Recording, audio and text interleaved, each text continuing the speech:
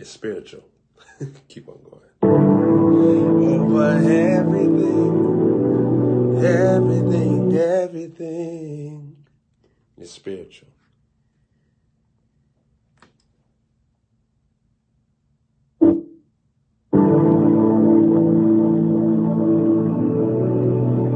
The Lord is King. The Lord is Lord over everything, everything, everything. The Lord is God. Jesus, you're my King. The Lord is Lord over everything, everything. Oh,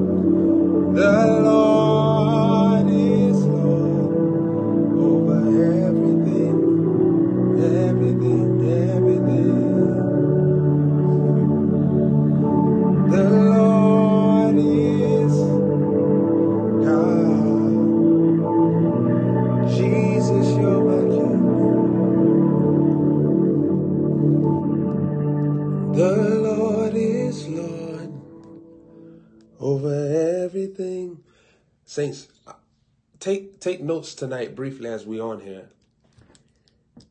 I told y'all to take a nap. And some of y'all ain't listen to me. I told you to take a nap. Nah, Saints, isn't it crazy that your home Wi-Fi don't work like your phone data? And that's a word. Listen, I'm giving you wisdom for life. Saints, I know that we talk about Wi-Fi. Saints, Wi-Fi don't work.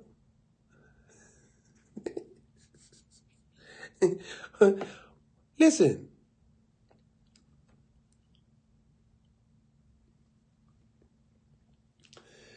The data in the phone is way more effective. Because I do videos. I do videos. I know Facebook. I know YouTube. I know Periscope. Listen, if you go live on your actual Wi-Fi, listen, I wish I could tell some of them African preachers.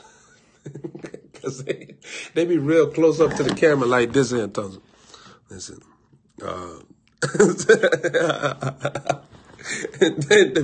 I'm seeing in the realm. Don't screenshot me. Leave me alone. Don't screenshot me. Some of y'all just screenshot me. Put your phone down. Don't screenshot me again. Don't do it. Don't do it again. I wish I could tell them that the reason why the signal be messing up is because there be a Wi-Fi issue that's going on. There'll be a Wi-Fi issue that's going on. So when you go live on Wi-Fi, it'll mess up your whole signal. Okay, so that's just wisdom for that. All right.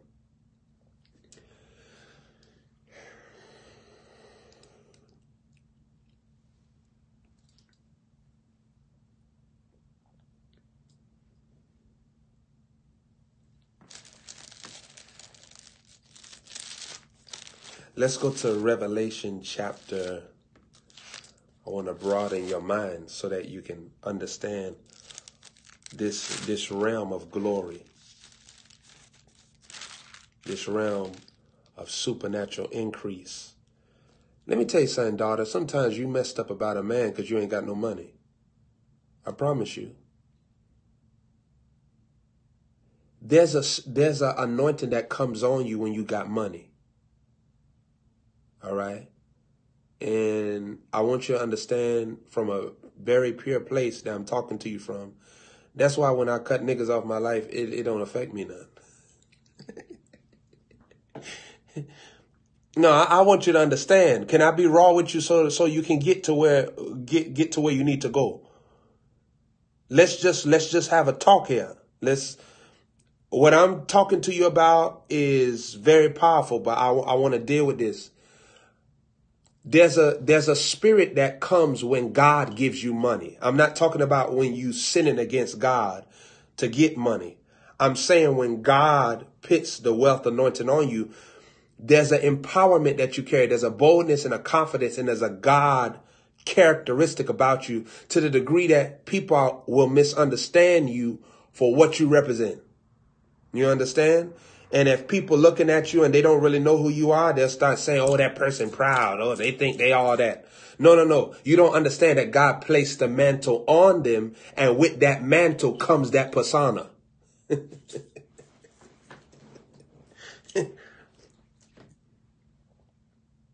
Saints, you know why I say I'm the king of Detroit?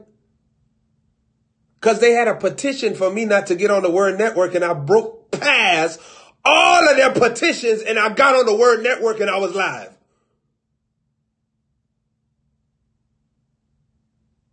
So therefore, I'm the king of Detroit. Because when the king stood up, I broke through their kingship.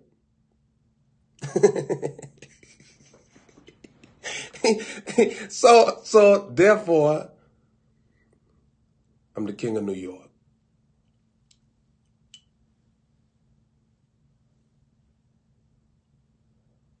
What if you the only queen in your bloodline? What if? What if you the only queen in your bloodline? Do you know that some woman, you the only woman in your bloodline that let Jesus take over? You watch this here. What be crazy is sometimes your mother, your grandmothers, your aunties, they'll look down on you because they don't think, hey, you is the curse breaker. You are the queen. You are the Esther. They won't see it. Natural people not going to see who you are. But you don't give what is holy to dogs, nor cast your pearl among swine. So you don't waste your time. Your time. Oftentimes, the reason why you feel like you alone because there's an anointing on you that God ain't pitting on nobody around you. Listen, the abundance of people in your life does not remove loneliness. Loneliness can be the proof that you're carrying a particular grace that God hasn't given to anyone. Loneliness can be a revelation of your uniqueness. Because if God puts you in a stream and nobody else is there yet, God will give you confirmation. Loneliness is not always a bad place to be in. Saints, I became Prophet Joshua Holmes in loneliness. It was the times where I didn't have nothing to do that God was doing the most. It was the times where no one is there to talk to you that God is programming your spirit to hear his voice the most.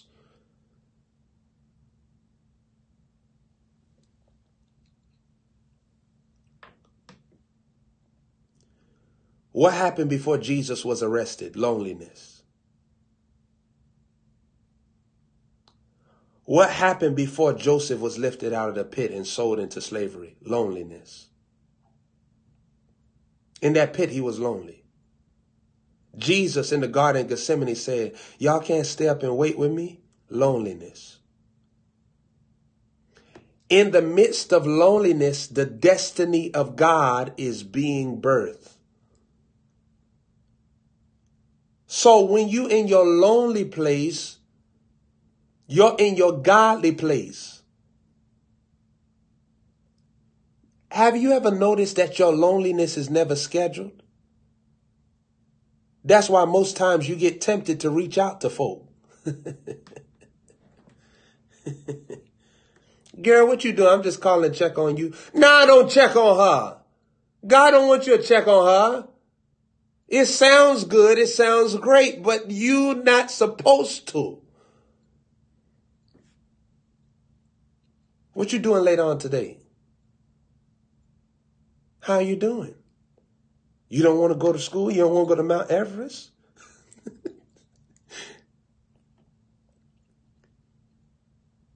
Saints, everybody that comes to your mind, you're not supposed to mind them. Do you know why people come before you? Do you know why you think about people? Sometimes you're thinking about somebody because they done fell away from Jesus. They don't want him no more. And Jesus not telling you to go pursue them. He's just letting you know. Everything that happens to you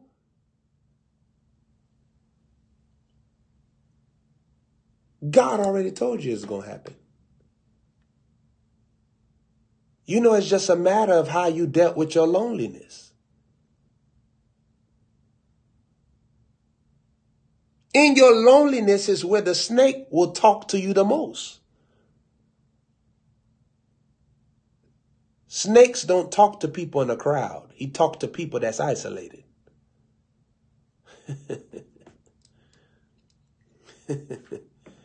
Do you know how many people said, I'm going to get away from everybody and go seek God? And that's when they fell the greatest into the most deception ever. Because the snake talked to you the most. See, I'm just dealing with you with the versatility of loneliness. Think about that. The versatility of loneliness. There's many sides to it.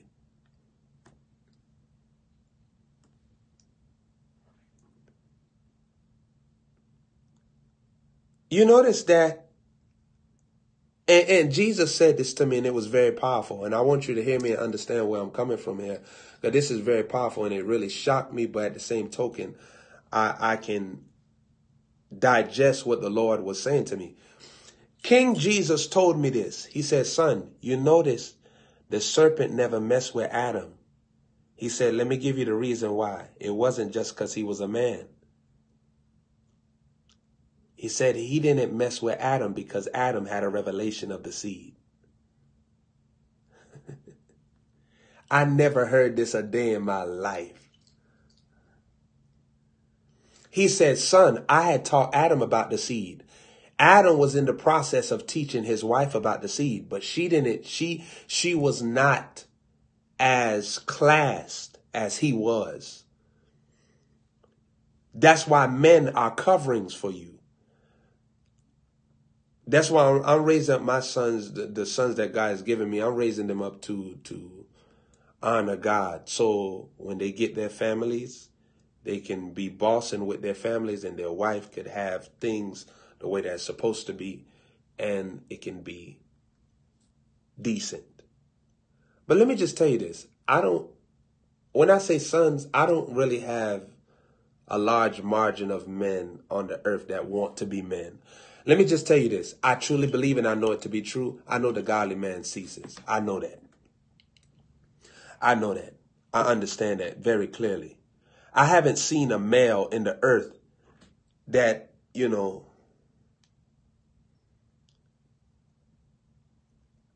with the full totality of just bam.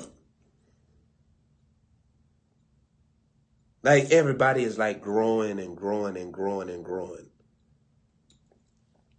Which is nothing wrong with that. That's a blessing. But I'm not trying to get nobody hopes up. That's what I'm saying. Because I've seen many men fall. You understand? Especially men that I've seen many men fall. So I'm not really too impressed with the male gender. Understand where I'm coming from. My inspiration is more so into the females because that's what Jesus has anointed me. I have 2 daughters that the Lord anointed me to bring into the earth realm. So even in my natural genes, I'm anointed for baby girls. There's anointing that I have for girls. That's why I wrote a whole book on increasing your anointing as a virtuous woman. Because this whole book, this 200 pages, is about women. It's not about men. The reason being because I found that a lot of men are insecure. A lot of men, they don't listen. They're very proud. They're in competition. A lot of men, they get around somebody like me, they get around greatness, they don't know how to handle it. They think, well, listen, I'm going to take on what you do too. And it's like, it's just like, it's pettiness. Some of you females, you used to having women jealous of you and stuff like that. But there's another realm as well. Men struggle with that too, which is not often spoken about. We often think about drama in the midst of women, but I've had many men that act like little pussies. All right? Some of you all, you act like you never heard that word before. Don't come on my line up there, act like you super saved, like you never heard that before. We in 2019, blessed be God. All right? Some of y'all all saved, super saved, super saved. You act like you don't hear no words. You know what I mean. I mean that they leave their origin of functioning like a man and they act like women. They act like little girls. They don't want to handle life. They don't want to do what they're supposed to do to take care of their family and children, but they want to talk the talk. You understand? I'm talking about men like that. I'm talking about they got a big old mouth, but they don't got a big old impartation to their children, a big old impartation to their family. That's what I'm talking about. Bastards. I've met many bastards. I've rarely met classy men.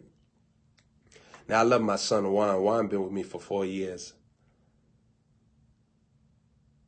I love my other sons as well. But I'm saying there is an epidemic for men. So some of you women right now, you want to be with a man. I'm going to just tell you, with that man sticking his thing in you and he not right with God, is going to jack you up. So you better be happy that God got that nigga over to the side. You listen, you might have a little lonely nights, all that stuff, but that's better than you having demons inside of you. I always say this, and this is just my raw anointing. It's a terrible thing for a godly woman to be married to an ungodly man. It's a terrible thing. Oh, it's a terrible thing.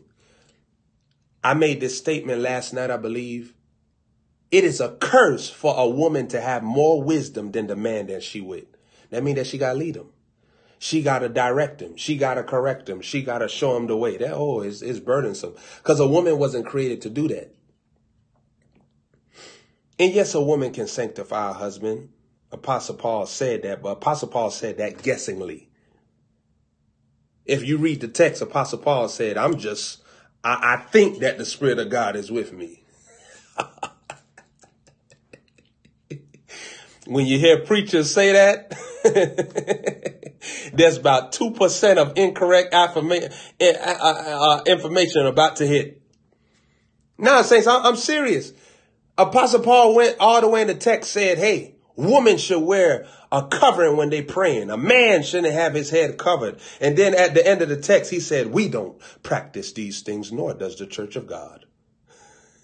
So the Muslims went go put the big old sheet on their head, and they're up there, Naji Rumba. Listen, they're up in the cut like this here. Don't play with me. They're up in the cut like this, Naji Rumba. Naji Rumba, Naji Rumba, Naji Rumba, Naji Rumba, Naji Rumba, Naji Rumba, Naji. Because the text said Don't cover your head if you're a man. Cover your head if you're a woman. Then if you don't read the whole text, Apostle Paul finished off the whole doctrine by saying this. We don't practice this, nor does the churches of God. So here's the crazy thing. People be taking stuff out the Bible and make a whole doctrine. You heard? They ain't read the whole thing, mess your whole philosophy up. That's why you gotta read line upon line, precept upon precept, because there's a continuation to everything. So some people, they took the whole thing. So yeah, that's what happened. Apostle Paul was guessing about marriage. He wasn't hitting nothing. Apostle Paul wasn't getting nothing. And so he couldn't talk. He couldn't talk from the place of experience. He was just, when he got to that realm, even he said it. I believe that the Spirit bears witness with me, and he's with me on this. If a woman burns, let her get, But Apostle Paul, he was giving his opinion. Now, his opinion is not like, it's not going to lead you to hell.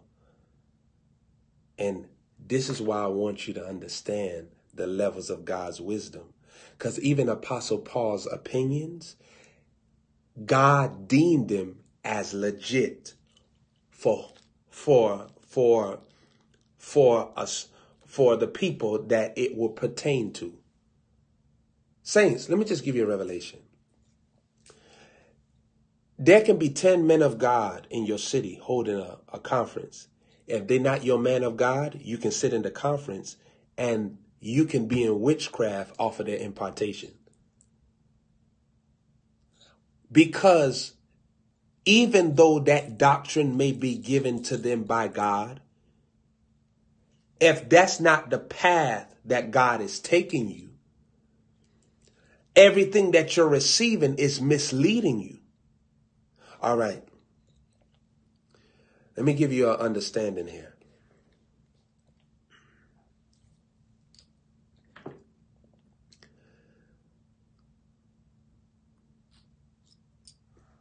David killed the Philistines, but he didn't kill Saul. He killed Goliath, but he didn't kill Nabal. Both of them was his enemies, but different reactions required from God. Different streams of instruction. So if David was listening to the doctrine, cut off your Goliath, slay Goliath. If he was listening to that song at the time, he would have went go slay Saul, because Saul was his Goliath for that season that he was in. But Saul wasn't a Goliath that God wanted him to slay. Saul was a Goliath that he wanted him to play. So the Lord was using David to play Saul. So the Bible said David behaved wisely. Like Ronald Isley. How many of y'all used to watch Ronald? I used to watch Ronald Isley, listen low key on the side. Because his videos used to be like movies. Used to slap the woman, bring her there, then pick her back up, love on her. Kelly would come out somewhere, came out of the closet. The videos was like a whole thing. Now look at this here.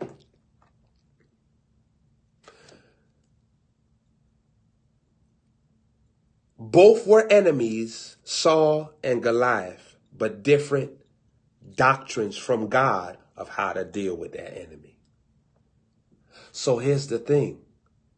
If I'm hearing something that's telling me to kill my Goliath, but God is telling me behave wisely with this one, I can be hearing something that's godly, but if it's not from my man of God, it'll lead me down a path of having the wrong decisions, wrong reactions, wrong solutions to the situations that I'm going to face.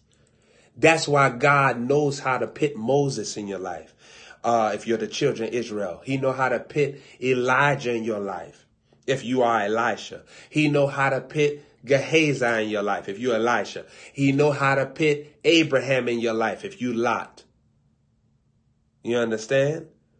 He know how to put Naomi in your life if you Ruth. You see how he knows how to plant who with who? Now, here's what I want you to understand. And this will give a solution to you about your life. Some of you are. Why Jesus connected you to me. This will give you a powerful solution. I want to give you this revelation that you probably never saw before. Ruth was assigned to submit to Naomi, not forever. Only for a time. Only for a time. Only for a time. Her ultimate connection was Boaz. Here's what happens oftentimes when you're God's woman, God's man. He'll let you be up underneath a ministry, a leadership, be connected to stuff to get you to where Boaz is. Because Boaz represents the place where you're going to come out that field of hardship and you're trying to make stuff happen. You're trying to find the answer. You're trying to get understanding. You're trying to unlock favor on your life. And when you get with Boaz, it's a revelation that the favor has come. It's a revelation that now the wisdom has come, the understanding has come, and now the money cometh.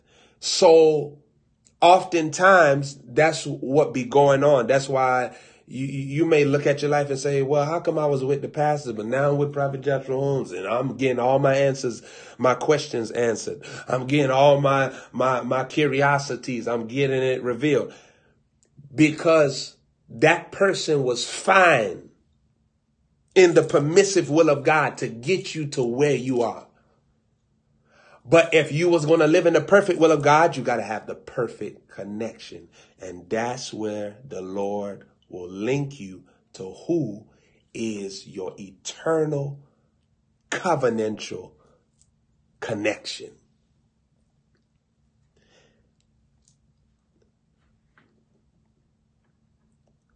The children of Israel were supposed to be in submission to Pharaoh until they surrendered all to God. Now Moses was able to take them underneath his authority. You notice Moses wasn't always over them. It wasn't until they groaned unto the Lord, which we know in the New Testament, groaning is a part of praying in the Spirit. So until they got into the Spirit, until they started praying in the Spirit, then God sent them a spirit man that was going to lead them to their promised land, their abundant life, and their eternal life, because he was going to bring them into the land flowing with milk and honey and bring them into eternal life in heaven, because they was going to be delivered by a prophet. Hosea chapter 12, verse 13. By a prophet was Israel brought out. By a prophet was Israel preserved. To be brought out means salvation, means deliverance. And to be preserved means that he protected their deliverance. So you understand the ministry of your divine prophet. They come to save you and they come to protect you in the salvation that you have, meaning that you don't go back to your old lifestyle, your old thoughts, your old ways, your old sins, your old connections, your old emotions, your old reactions to life, your old way of handling, your old way of handling situations that pop up. Now you have help. You have help. You have help. You have help. And that's what Jesus would do. Your prophet is a revelation of how much Jesus loves you. If Jesus gives you a prophet and he assigns a prophet to you, it shows you that you have been picked. You have been chosen. You have grace on you. You have glory on you. And is a showing off that God does with your life. So don't be surprised when there's seasons that God does to you like he did to Job and say, have you considered my daughter? And you up there talking about, why is all this stuff happening to me? Why are people fighting me? Why are people coming against me? And you don't know that God is boasting about you. You in a season where he boasting about you. And so he telling the devil, look, even if you have people call her names, she's still going to be loyal to me. Even if you have people fight him, he's still going to be focused. Even if you have people come against her, she's still going to be submissive. And he talking about you. And when stuff pop off, you got to be careful that you don't betray the reference that God done made over you. You understand? Think about that. Don't betray the reference. You know, when you're about to get a job, and they give you references and they say, okay, who can speak on your behalf? Who can talk something good about you to us to convince us that we should hire you? And saints, how many times does God call Satan and challenge him and say, if you do this and that and this to him and do this and that and this to her, they still not going to curse me and die. And you got to be careful that you don't end up cursing God and start asking God dumb stuff. Why are you letting me go through this? Why I got to have this happen to me? I'm doing everything right. I'm doing everything right. Everything.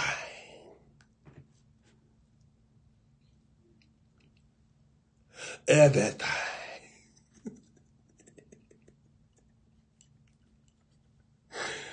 Don't let people like that talk over your drink.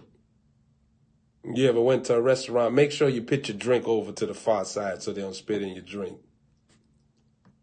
One time, it was a long time ago, we went to IHOP. There was a man up there. He said his name was Katrina, but his name was Katrina. It was Katrina, but he said, my name is Katrina, because he ain't had no teeth in the front. So, you know, when you ain't got no teeth in the front, you talk different. You pronounce your words different. Your tongue is heavier. So it block out some of the verbiage that's trying to come forth. So his name was Katrina, but he said, my name is Katrina. Now, he kept coming back to the table. Now, I don't know what it was. I don't know if it was a male or female. God didn't even identify to it. I asked Jesus what it is. Jesus said, I don't know. Jesus, I thought that you knew what it was. Jesus said, listen, I ain't create that. I create some man when they turn into something else, and that's not my responsibility. I didn't create that. That's like you make a painting and somebody go scribble up on your painting and say, what is this? No, I didn't paint that. I painted a flower. You went go scribble up on my painting. Now I look like some spaghetti and meatballs. Yeah, that's your problem. You're going to have to fix that yourself. Now, whoever they was, they kept coming back to the table. All right. So Katrina came back to the table. And when Katrina was saying, in the back of my mind, I thought Katrina was telling us that she was in Katrina, which is the hurricane that hit Louisiana, which she was telling us that she was in that hurricane. So she said, I lost everything and I went in Katrina. I lost everything in Katrina and I got here and this how I'm working here. Now, the mystery to this day was what I was talking to. I still don't know what I was talking to that day. Now, here's the crazy thing. Katrina kept coming back to the table. You know, people that why they be having people that mouth don't look right working at the front of the restaurants? Now you got to pit them to the back, player, because they I'm joking around. I'm playing around. I'm playing around with you. I'm playing around with you. I'm playing around. Nah, I'm trolling. I'm not playing around with you. Pit that sucker in the back of it. Teeth like this in. And if you drive up to the front window, he open the window. No, you got to get that sucker in the back. Don't pit him to represent the business, because I'm about to drive off.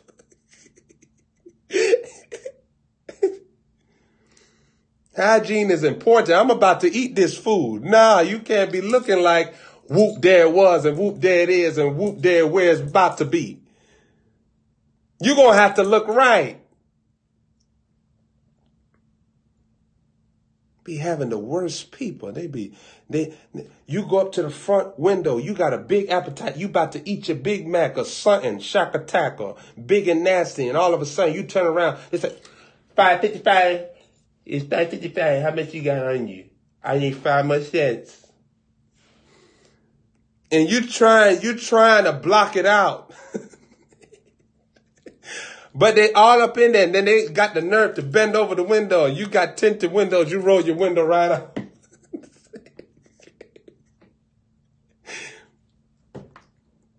You think a shark about to bite you. And then you look over at your watch, and it's 11:59.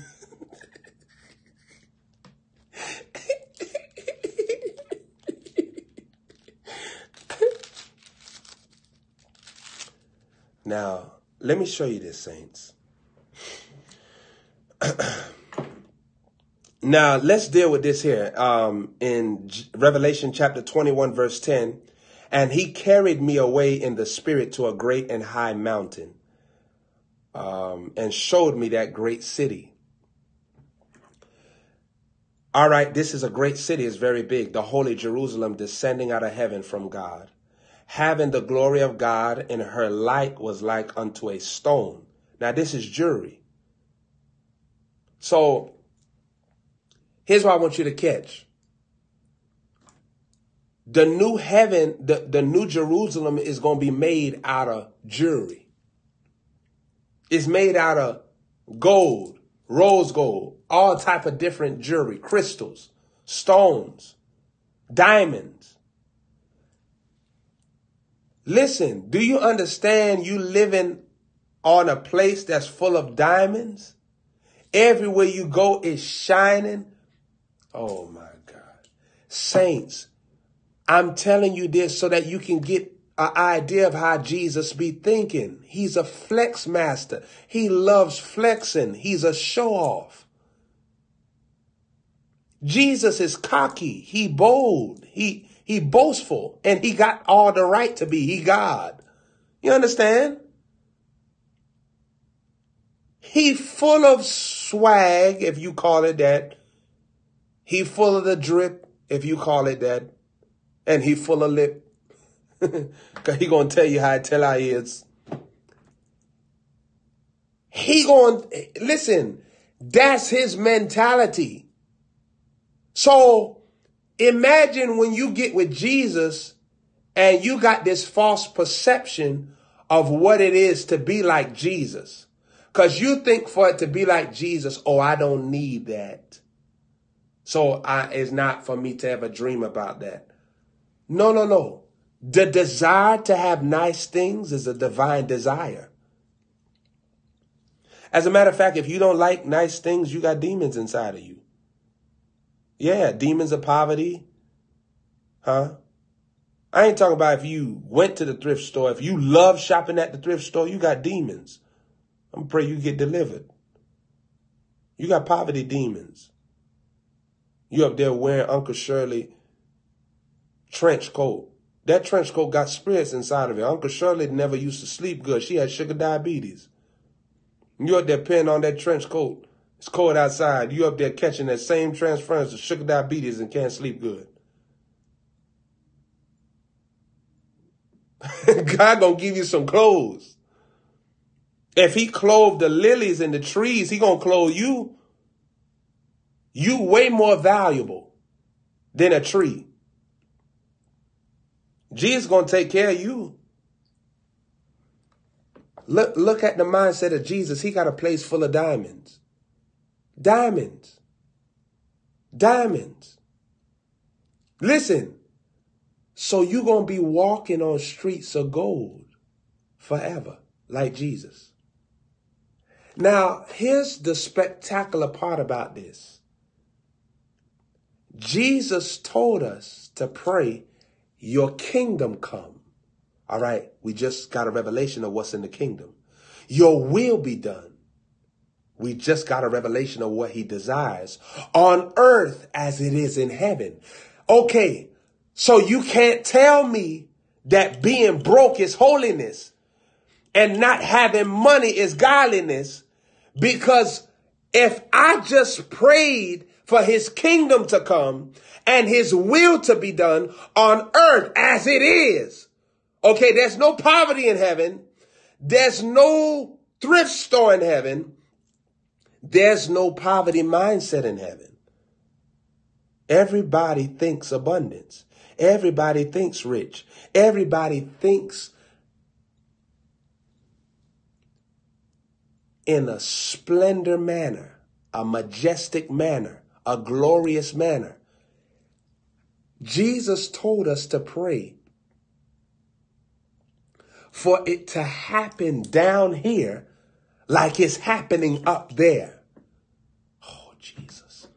Why would Jesus pray that? Because that means that I have to be rich when the condition of heaven hit me from up there and it hit me down here. That means that I got to have diamonds. That means that I got to have a luxurious life. That means that I got to have peace all around me. I got to have joy all around me. I got to have angels ministering to me. I got to have manifestation after manifestation. I got to have all my desires fulfilled, because he just told me to pray that whatever has happened up there, that it would happen down here. He just let you know that he prepared a heavenly life of pleasure, prosperity, and abundance to happen to you in this lifetime. Now let's read on.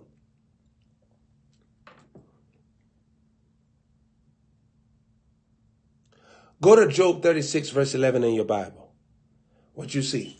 If you obey and serve him, you'll spend your days in prosperity and your years in pleasures. If you obey and serve him, you'll spend your days in prosperity and your years in pleasures.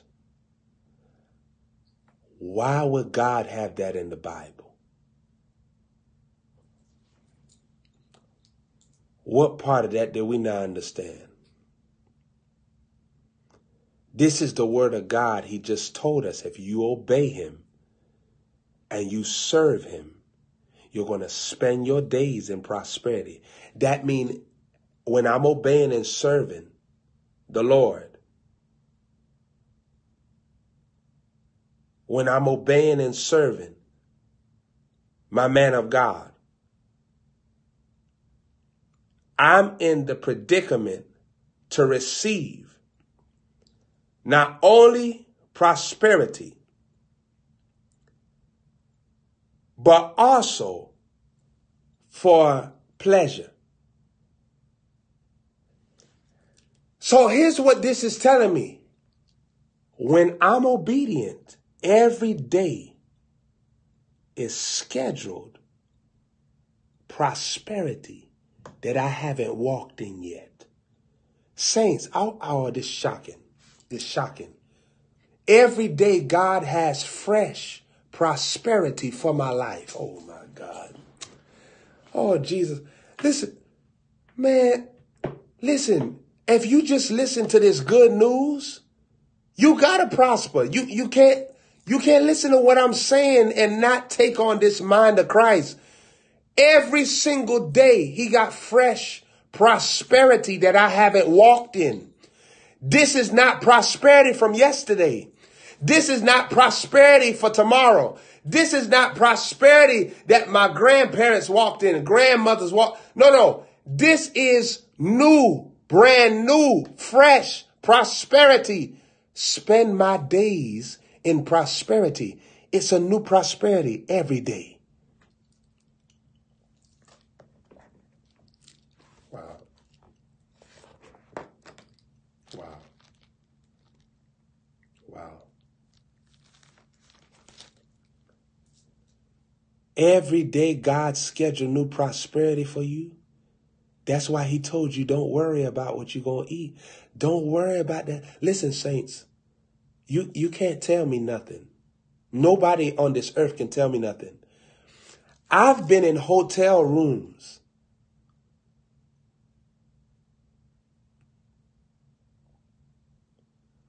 where the Holy Spirit will say,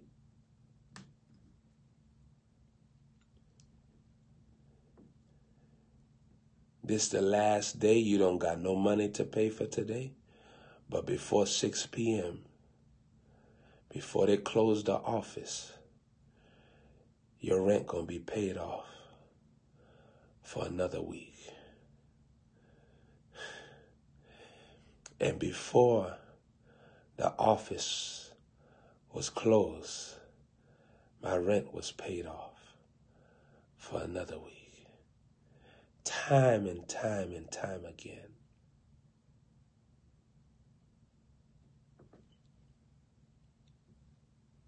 Time and time and time again. I remember being in Decatur, Georgia one time, man, in the midst of sowing. All of a sudden, you look up in the air, you see the sun going down. You hear the devil trying to talk to you and say, what you gonna do? You ain't got nothing to counteract this. You're gonna get put out. I'll never forget the day in 2008. I'll never forget the day.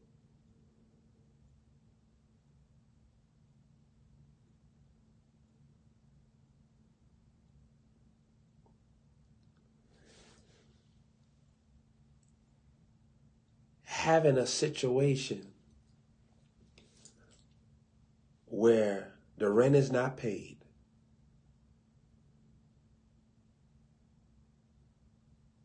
the sun is going down, and as I looked at the sun, I heard the Lord say, the sun will not go down tonight before I deliver you.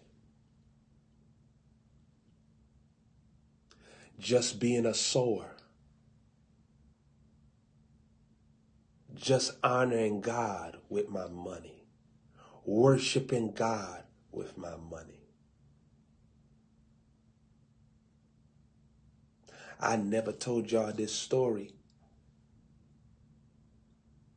where one evening after the Lord told me that,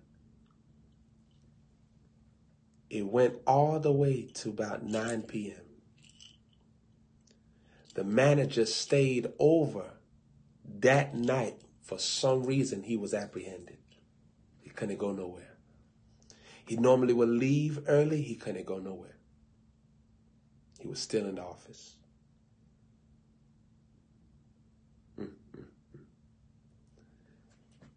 I remember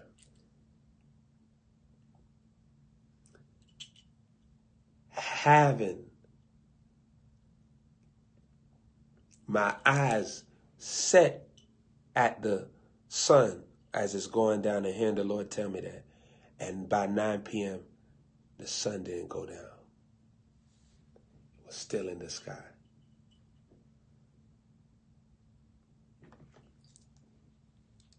I remember getting a call that money was sent to pay off for my room. And I paid the money off.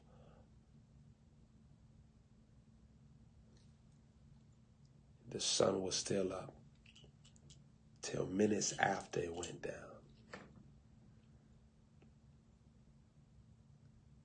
After all, my name is Joshua. The sun stood still for the man of God in scriptures. But in that day, it stood still for me. That's why the provisional realm of Jesus is not a mystery to me. It may be a mystery to you. It's not a mystery to me. That's why I preach this so strong. I know what it can produce in your life if you stick with the word of the Lord concerning this. Now, you don't have to be a rocket scientist to know. Look at the state of this government. Look how everybody's starting to get nervous. Look how they're starting to get nervous. They're starting to get nervous because if the Lord don't build the house, those that build the house labor in vain. All right?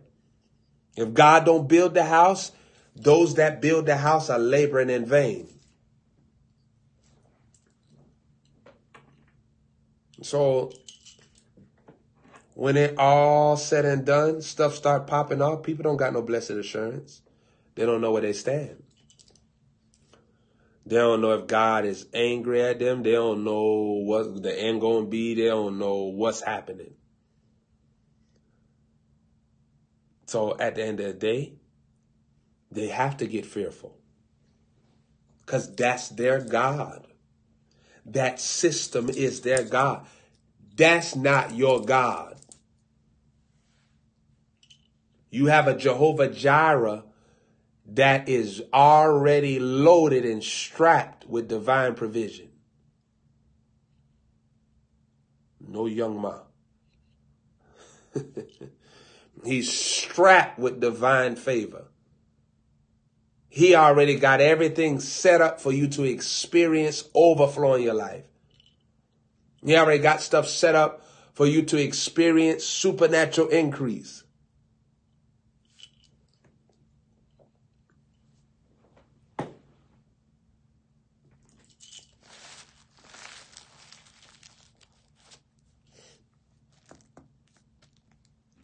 Let's go to Luke chapter 16, verse 9. And I say unto you, make to your... let's go to Luke chapter 16, verse 8.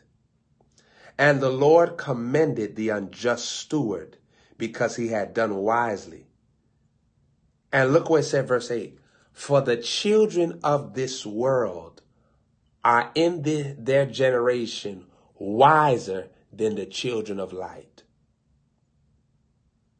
Now, this scripture is real controversial. It's real controversial because Jesus is saying that Satan's children are wiser than you. What would prompt Jesus to say this? Watch this here. Watch this here. And I'm going to show you how to decipher scriptures and how to break them down and how to get revelation on it. I'm going to show you something right here. We know that Jesus not telling us that they wiser than us to sin against him, because we all know that that's a foolish decision for us to sin against God. So we know that he not saying for them to be wicked, that's what's making them wiser. For them to be proud is what's making them wiser. For them to be disobedient is what's making them wiser. So what's making them wiser? It's not their sin, because we all know that sin is foolishness. It's not their wickedness, because we know wickedness is foolishness. So what's making them wiser than the children of light? Having that money.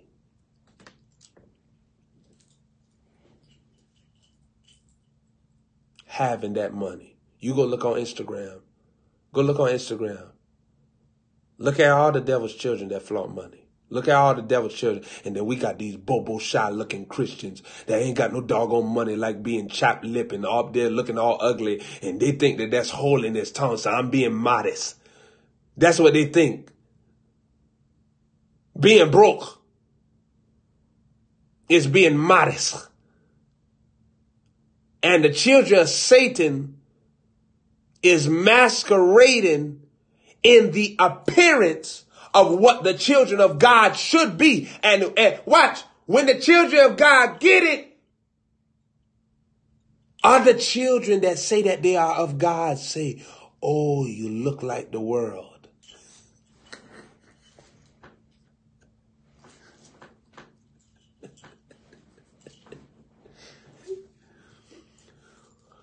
When the children of God get the stuff, the same children that call themselves of God start saying, you look like the world. You look like the sinner. Stupid! The sinner got what was belonging to me, fool. If I got what you thought that they had, that's a revelation that I done conquered their system and I done beat them up. That means that I done took back my stuff from one of the bald-headed demons that was up there spending it and living with it.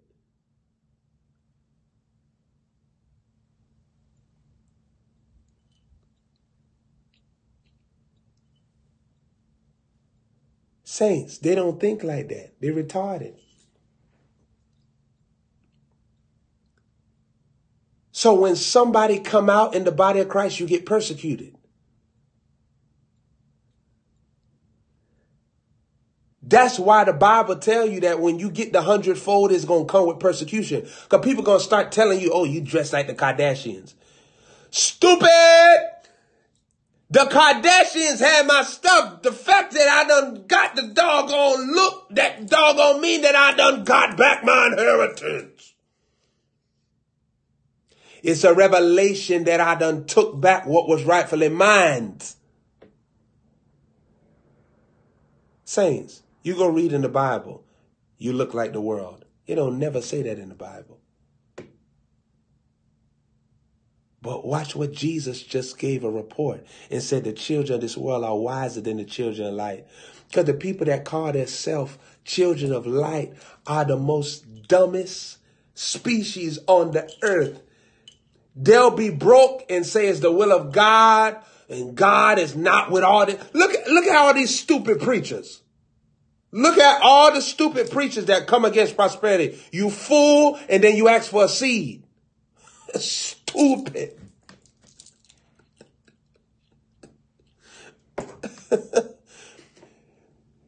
You just knock money.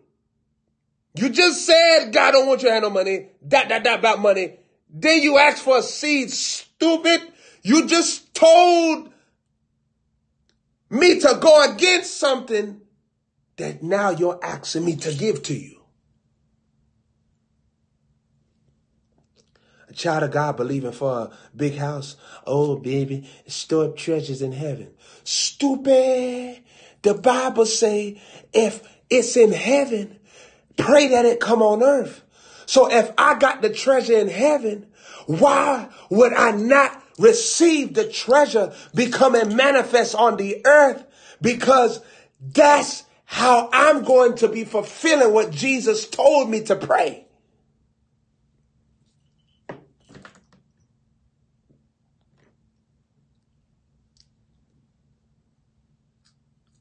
You look at somebody, they look prosperous. They tell you, oh, God don't want all that stuff. He don't want all that stuff. Then we got a whole generation of people that are broke, screaming out Jesus, Jesus, and misrepresenting Jesus like Jesus is some bad father.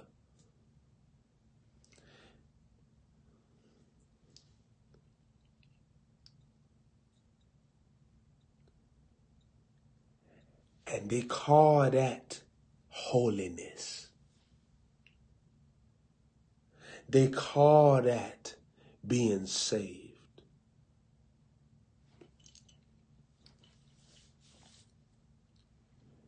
Meanwhile, there's money that the blood of Jesus paid for you to have,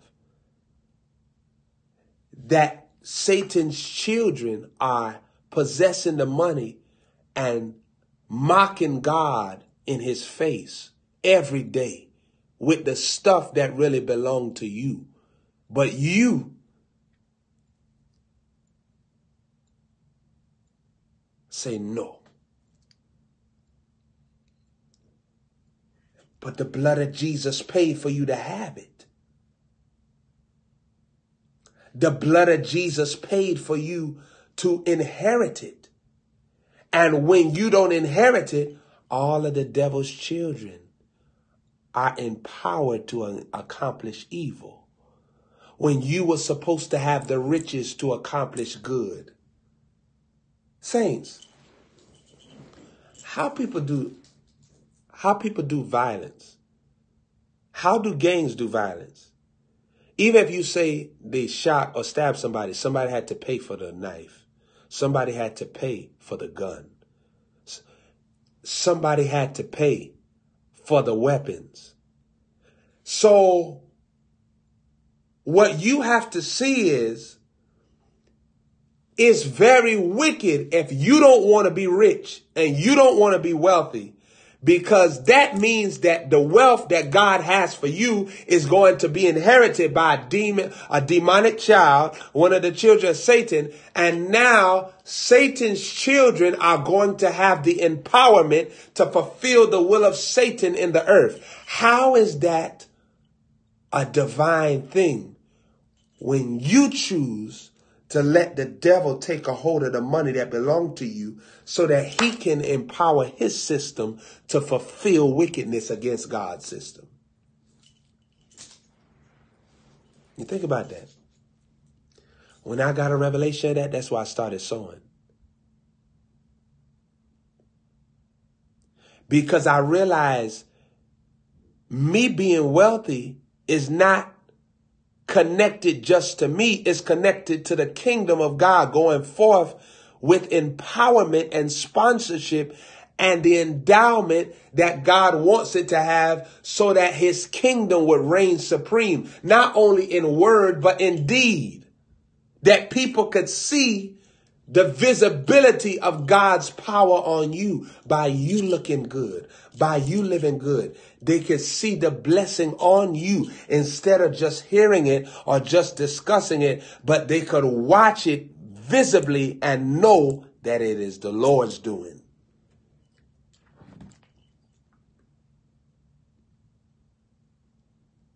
So look what he say right here. He said the children of this world are wiser. The children of this world are wiser. Jesus is telling us that they get in their house, they get in their stuff, while we choose to struggle unnecessarily. They living in abundance and all this stuff, and we not focused on that. Or if God decide to give it to me, or if he don't, I'm satisfied wherever he do. I'm just going to sit right here and wait on the Lord. And the Lord going to come through for me. And he going to make a way for me. I don't know how he going to do it. And I done seen my family. They went through poverty. They went through hardship. And he ain't going to let me go through this. And no type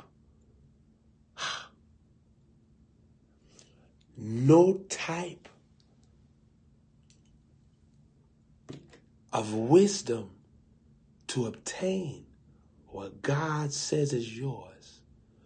No type of dream to have what God died for you to possess.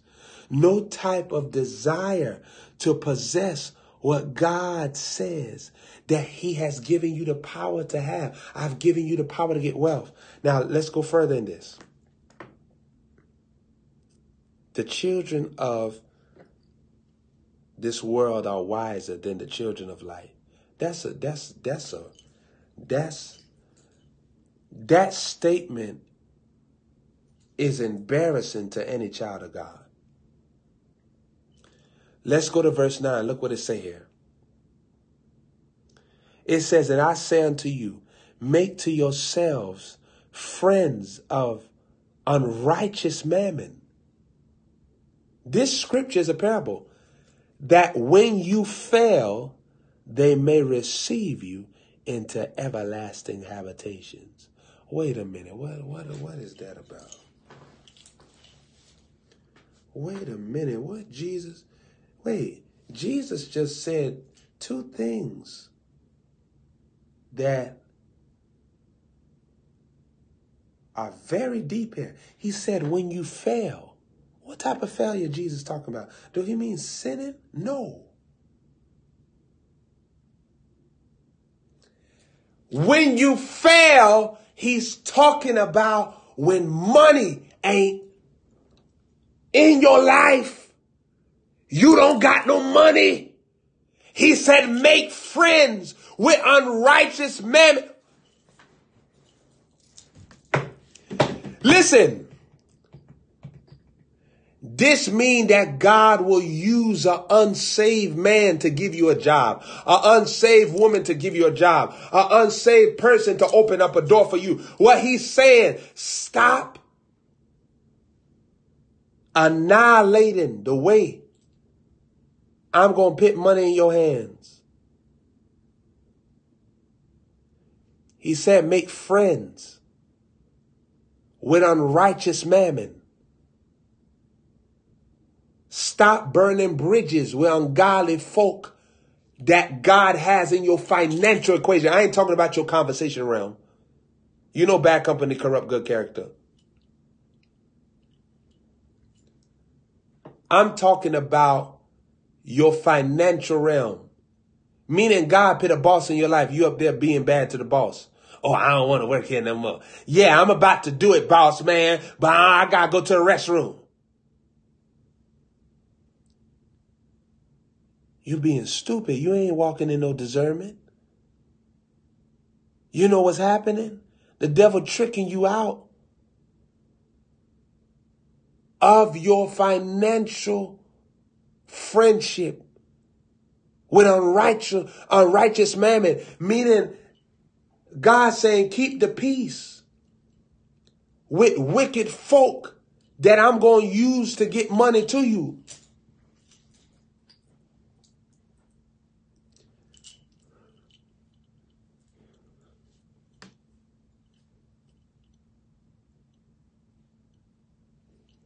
He said, make friends with unrighteous mammon. For me to make friends with unrighteous mammon, there's going to be a child of Satan that God is going to use to transfer money to me. But I have to know how to be in an approach of being a friend to that individual. Don't approach them like you are enemy. Oh, I don't stand for what you stand for. I don't want to do it. Because when you fail, they'll receive you into everlasting habitations. Why did it say everlasting habitations? That's dealing with your livelihood, your living arrangements. How many times did you lose your house, lose your apartment? You had to stay with somebody. That's making friends with unrighteous mammon.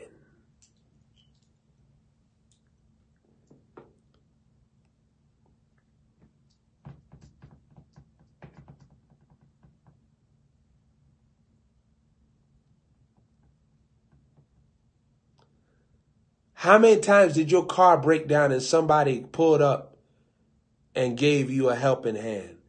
Making friends with unrighteous mammon. How many times you had an issue with your stove, your TV, your door, your window, and you knew somebody that could work for it for the low, and you called them up and you said, can you give me the cheapest price? I ain't got much money. They said, I'll do it for you. Friends with unrighteous mammon. That's why you have to be wise in this life. You ever seen them people, they dish everybody and they broke? They're stupid. It's not like they too good or stuff like that. They're just stupid because now they don't have no friends with unrighteous mammon. So when they fail, they completely end up at nothing because there's no friendship with unrighteous mammon. There's nobody that could bail them out and receive them into eternal habitations. Saints, this is one of the most powerful scriptures. I'm reading this tonight. This is something that Jesus said, and it was real powerful. The disciples didn't understand what Jesus was talking about. This was a real deep conversation. This was a real deep conversation. What I'm sharing you tonight, I'm giving you the mystery of this because this is real. This is a coded, these are coded statements that Jesus made. You understand? When he's talking about make to yourselves friends with unrighteous mammon, you would say, why would the Lord want me to make friend with unrighteous mammon? God is saying this money is coming from the hands of a wicked person, but this money is going to get to you. Listen, some of y'all was in a relationship with a man. The man was wicked, right? But God got money to you. I ain't talking about no little $5. You know when God choke him and then he loosed the 20s? Men broke nowadays. Niggas up there, you go get your nails done, you got to suck their toe and everything else.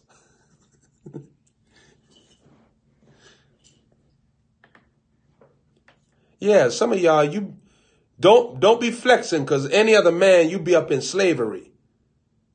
That nigga buy you a Kit Kat, you got to rub his back for the next 7 weeks. He think that he did something mighty for you. Yeah, you up there thirsty after you done did it. He gave you he gave you some of his Sprite. You done drank a sip of his Sprite. He talks, now, Gary, now, listen, now, dead Gary, now. Now, listen, now, dead Gary, now, you're going to have to take care of me for the rest of my, listen, you did it like this, you're going to have to do it like this for the next 5 weeks. You just took a sip of my Sprite now, dead girl. These brothers be really thinking that they doing something spectacular.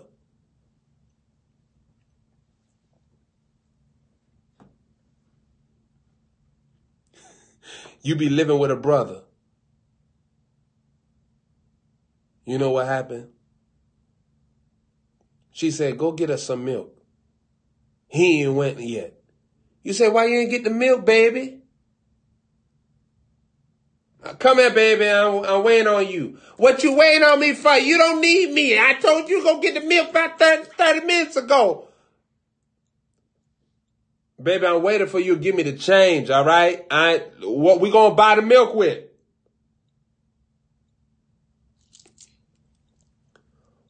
What we gonna buy the milk with? I'm waiting for you to give me the change. What you want me to do?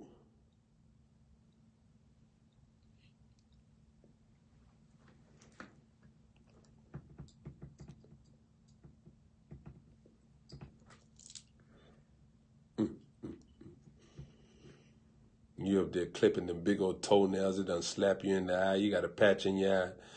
Your eye don't even look straight no more. Done messed up your pupil playing with them big old toenails. Pop! Oh.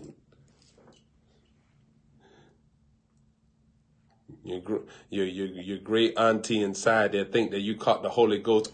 Oh! She don't know that you done went back because there about two claws that just flew up out of nowhere, just knocked you right.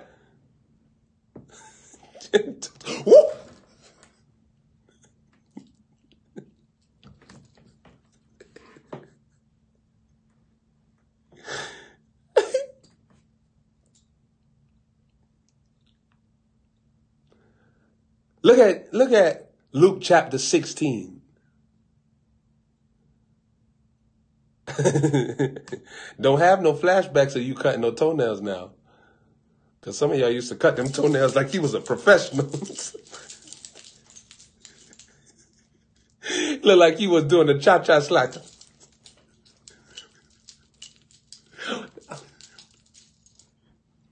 Was happier than a mug.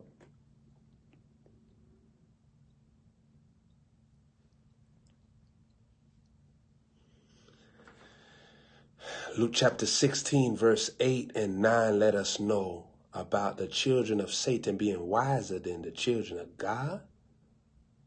Huh?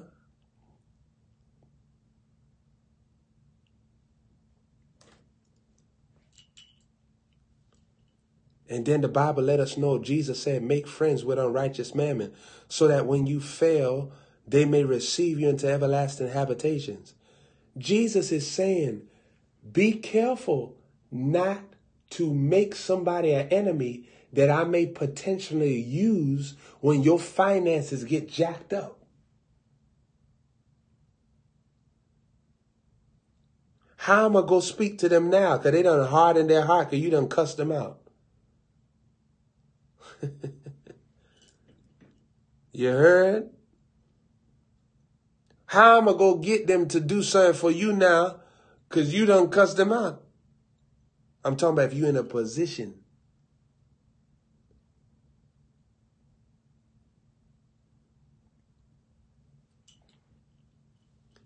Saints,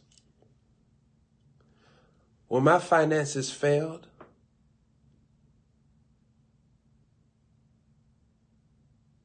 the Holy Spirit will give me wisdom of who to connect with. If I was foolish, I could cuss people out and say, hey, man, I'm a prophet of God, man. I ain't. Just make sure you don't put me underneath nothing. I ain't submitting to nobody now. All right. All right. All right. Money coming to me now. All right.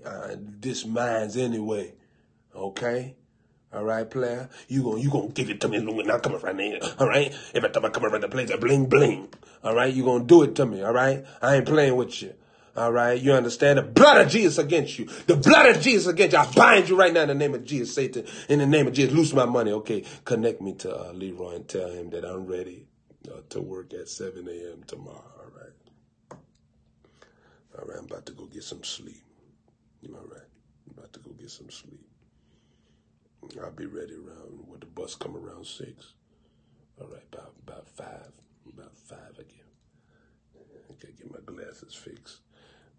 About 5.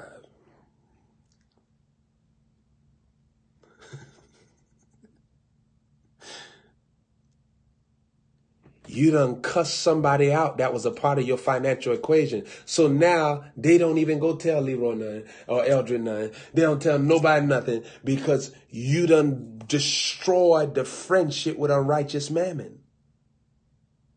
Saints, I'm teaching this to you because it's so powerful. I'm not trying to hype you up. I want you to get an understanding because a good understanding, what? Giveth favor. You understand this? A good understanding giveth favor. So I'm giving you understanding about this so that you could have favor in your life from now on. If you understand what I'm telling you here, you won't miss. Saints, let me tell you something. I've been involved with people that I knew was a part of my financial equation. And when they would flex, I'll sit.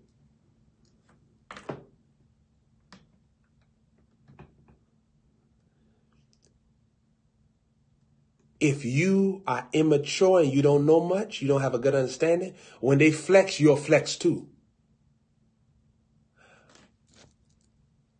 But your flexing not going to bring you to nothing. You understand?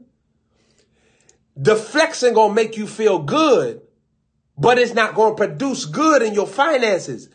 It's just going to affect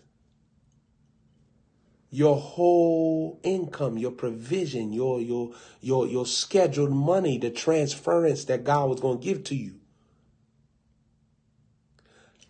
What did Abigail do? David went go flex. She went go sit. She could have said, what, nigga?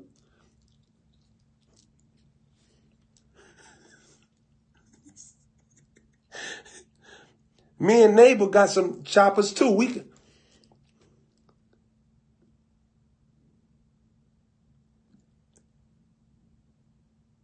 She could have used the mentality of Nabal in that situation, but she didn't. She sat when he flexed.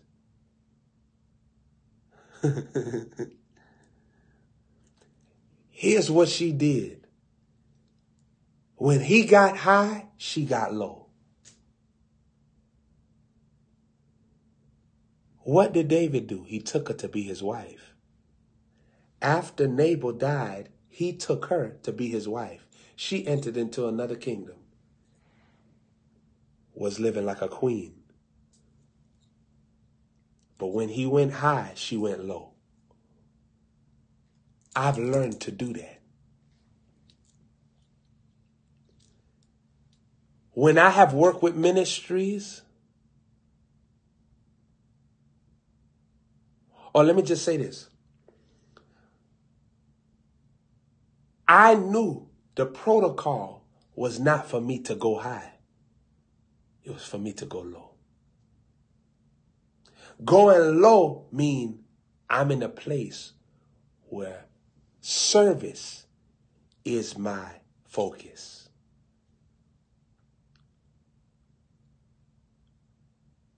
Submitting is my focus. Not warfare, not who likes me. not who talking about me. That's not going to help what my focus is supposed to be accomplishing. If it's going to interfere with what's going to affect my divine assignment, I'm not going to pay attention to it. That's what I'm going to cast down imaginations and high things that exalt itself against the knowledge of God.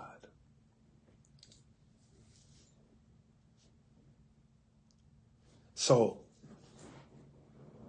I never had an issue financially with working or being involved with my financial connection. I never had an issue. Because, listen, even as I got older, I began to see things in people that God began to talk to me and say, son, look at how they're doing. And they need this person. They don't know that they're jeopardizing their friendship with unrighteous mammon. So when I dealt with people, I would know how to go low when I'm dealing with them. So they would never be able to say on my part, hey, I didn't help him because, he's disrespectful, he's proud, you don't want to. No.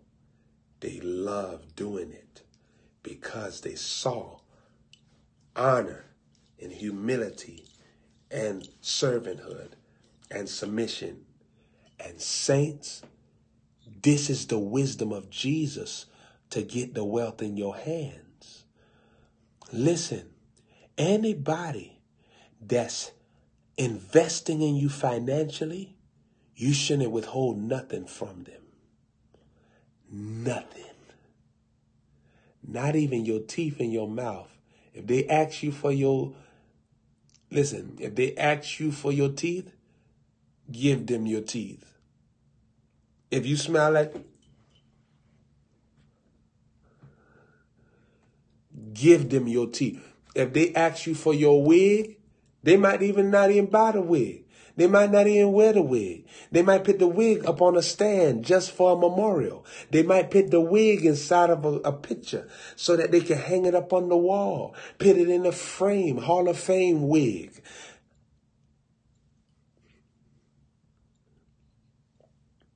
Here's what I'm telling you. Keep friendship with unrighteous mammon. Listen, you go work at your workplace, stop up there just doing your job. Have a nice attitude. Be nice, be generous. Exceed the personality of your workers. Don't just do your job.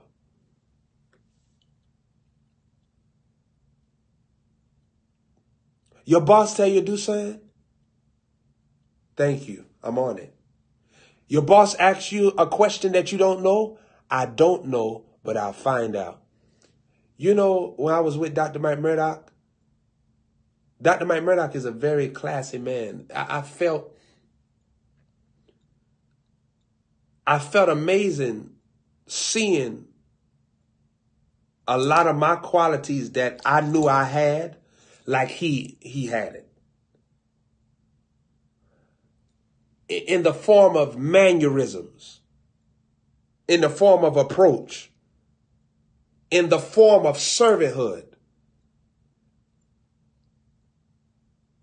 Because the thing was, if you don't have an answer for something, find out the answer.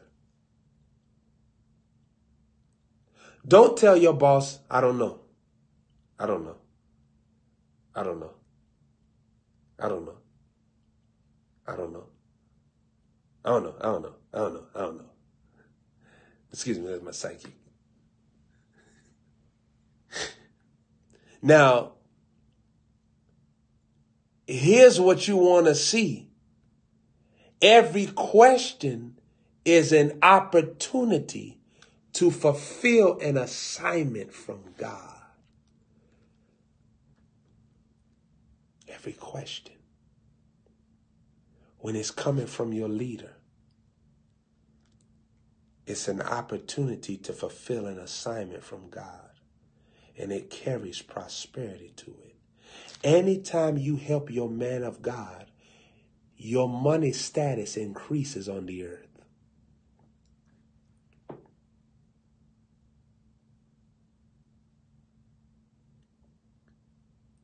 Every time you help your man of God, your money status increases on the earth.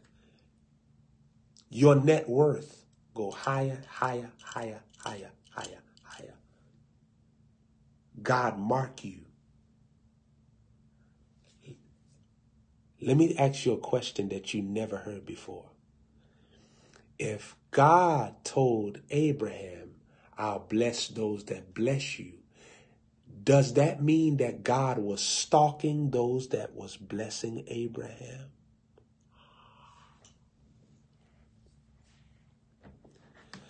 Does that mean that God was studying Abraham very closely to see who was going to honor him and be faithful to him and love him and pleasure him and stand by him? God was looking. No. Let's go to the word of God. If God said, I'll bless those that bless you, obviously God is going to be stalking Abraham to look to see who's going to bless him, who's going to empower. Listen, to bless means to empower to prosper. So watch this. It means that somebody was going to empower Abraham to prosper. What could that mean? Also, they brought so much pleasure to Abraham that he was inspired to do what God told him to do that would bring him prosperity. He was so happy, so he had energy to fulfill what God wanted him to complete. He was so enthusiastic that he had the wisdom flowing inside of him. There was no interruption. He didn't have no grief, because you know grief will interrupt wisdom. I'm surprised that I was able to flow in wisdom in all the moments of grief in my life. But I'm a God. That's how gods do. I'm a God. So when I get in the predicament didn't get in me. When I get into the fire didn't get in me. I got into the storm, but the storm never got into me. Lack don't attack me, I attack lack. You a sower. When you a sower, you're not being attacked by demons. You're attacking demons. When you attacking demons, you got the power. You say what's going to go. You got the authority. You going after the devil. You're not on no defense. You on the offense.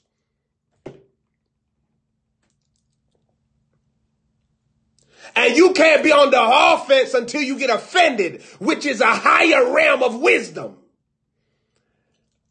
Divine offense is when you get ticked off with the devil. It's a higher level of wisdom. Divine offense. That's where you get the word of offense. You get that word from offended. Or the word offended, you get it from offense. Before you can be on the offense against demons, you got to be offended and say, nah, you ain't going to be doing me like how you did the generation past. You're not going to be up there having me up there messed up in my mind. Forget that. Shoot, I'm not the average woman, right?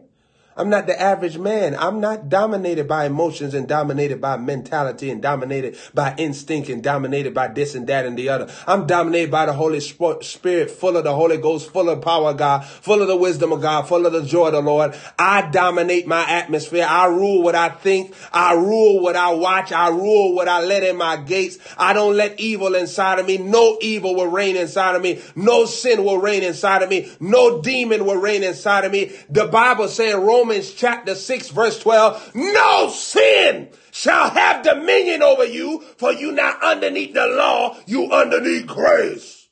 And this is the same grace that you find in Acts chapter 4, that it said there was great grace and none of them lacked. That means that none of them was underneath any demonic activity. No spirit could stop them from having their money. No spirit could stop them from having their house, stop them from having their car, stop them from having their hair done, stop them from having their makeup, stop them from having their jewelry, stop them from having their deliverance, their debt cancellation. There was no demon that could stop them.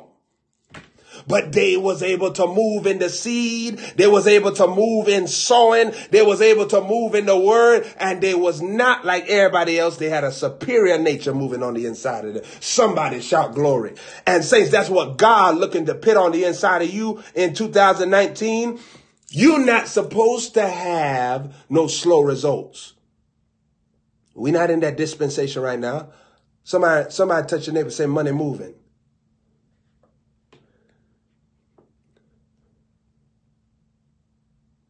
I'll bless those that bless you. Wait a doggone minute. So that just gave me a hint that God is about to start studying Abraham's life to see who's going to bless him. Let me tell you something, daughter. Let me tell you something, son. The reason why God plants your man of God in your life is to see what you're going to do. He's not testing your man of God. Your man of God done proven. God ain't testing Prophet Joshua. Oh, I'm the tester.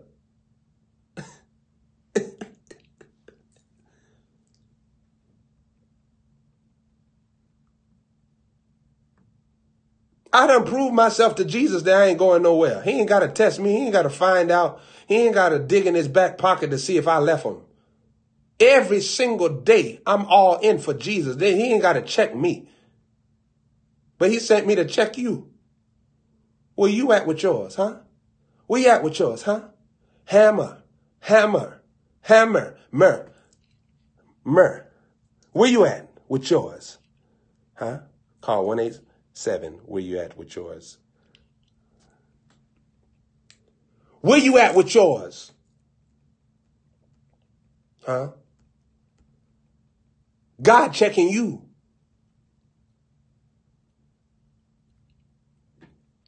God wasn't testing no Abraham. He was testing to see who was going to bless Abraham. He said, I'll bless those that bless you. So now God is looking all around to see who going to discern that Abraham represent me, that Abraham is my soul, and whatever they do unto Abraham, they doing unto me. And whatever they do to Abraham can bring me pleasure or it can bring me wrath. Whatever.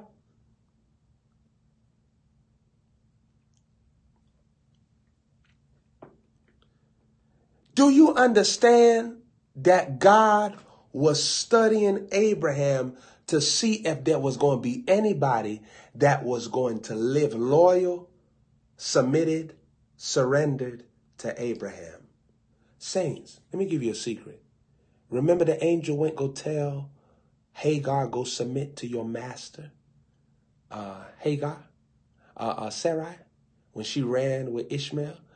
And the angel of the Lord said, return back to the house and submit to her. Let me give you a revelation about this.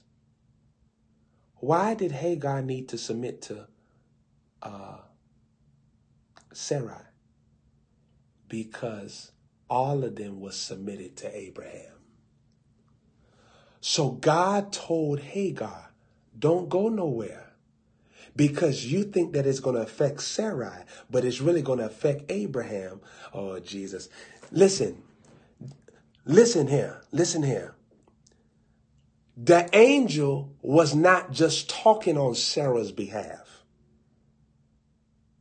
The angel was talking on Abraham's behalf because Abraham was over Sarai and over Hagar altogether. And Abraham was going to be affected by her departure. So the angel knew that this will bring a curse to Abraham, which is sorrow. Remember, the blessing of the Lord maketh rich and addeth what? No sorrow. So the angel went, go stop and say, no, go back and submit to Hagar, because her submitting to Hagar was her submitting to Abraham, and it was keeping the curse and the sorrow out of Abraham's life so that she could be blessed. Because I'll bless those that bless you. God had the covenant with Abraham, so he saved Hagar from making a bad move because she was about to curse her life. Wow. Wow.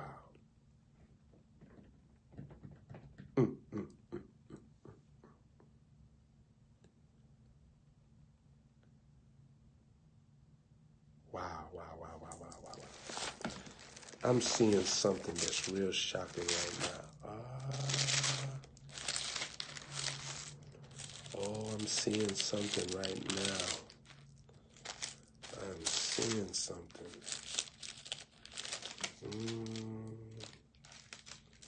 Uh-oh. Uh-oh. Oh, that's not good. That's not good.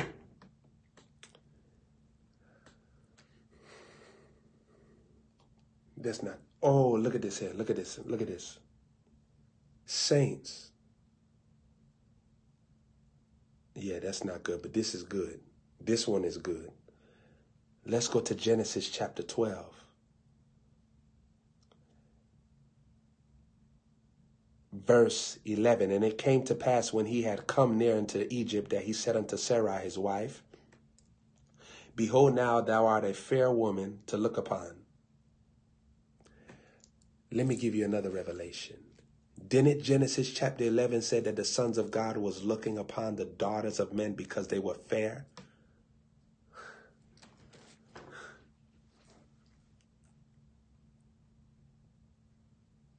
So Abraham was in the spirit realm and knew that the sons of God was targeting Sarai.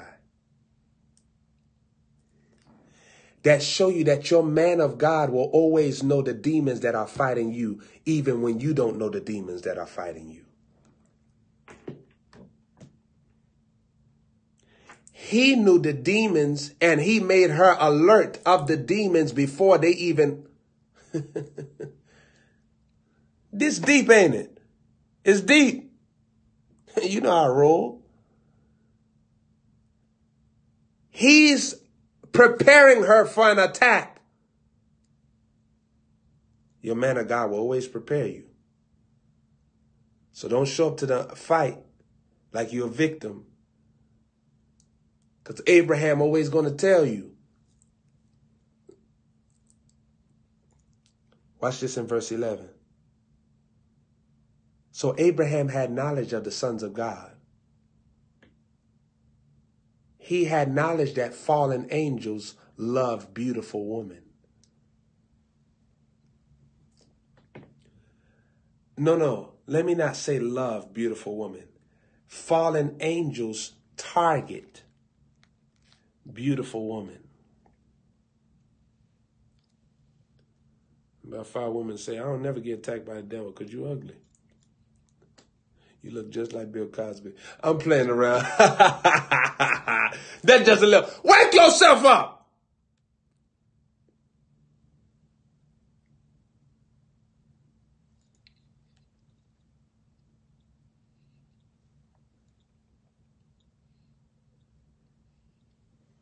Genesis chapter 12.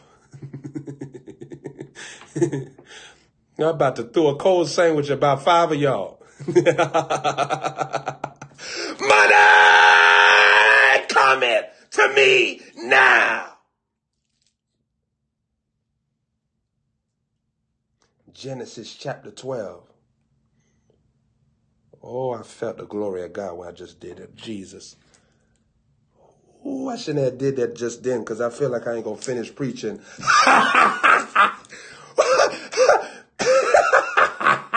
Listen, do you understand what we done stepped into? You understand this glory of God that we done stepped into? the glory weight of God on you for finances, for money. The same glory that evicted Satan out of the heavens through Michael and his angels. See, you got to understand the mystery of sowing is the seed is really Jesus revisiting hell all over again. Oh, I just got that. I just got that from Jesus. The seed is really Jesus revisiting hell all over again. Because he going in the ground. The same way he died and went in the ground. Went under the earth and dealt with those spirits. The seed is like Jesus revisiting hell all over again. To replay the defeat that was already done at the cross. To replay it. Think about that, saints, when you got something on replay. It already happened, but it's happening afresh according to demonstration. You're able to see it happening all over. It's on replay. Listen, your seed sowing is a satanic reminder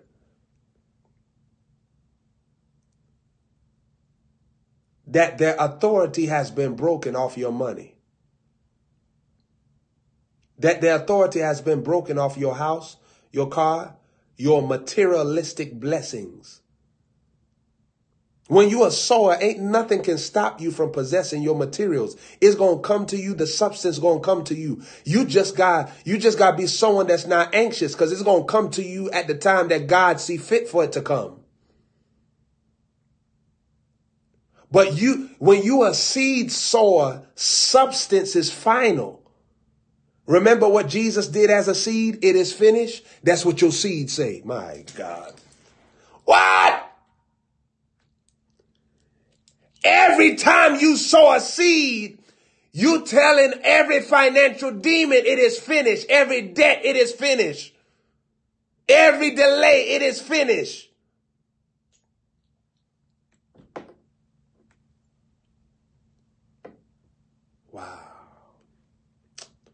Wow. Jesus, as the seed, said, it is finished. So every time I sow money into my man of God, I'm saying it is finished. That's why you see in Ecclesiastes chapter 11 said, give a portion to 7. Remember, it is finished. 7, give a portion to 7. It is finished. Now, saints, I want you to see this. Remember, Jesus said, you'll be with me in paradise to that thief.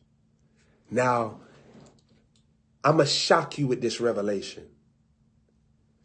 The man was a thief, which means that he was robbing God. Oh, Jesus. Oh, Jesus. Look at this. Look at this. Jesus tells the thief, you shall be with me in paradise. Here's what happens.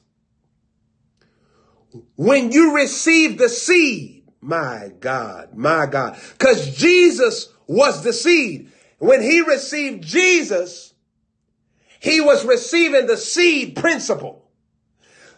So now he no longer was in the place of being a thief. My God. Because the seed mean that you ain't stealing from God no more.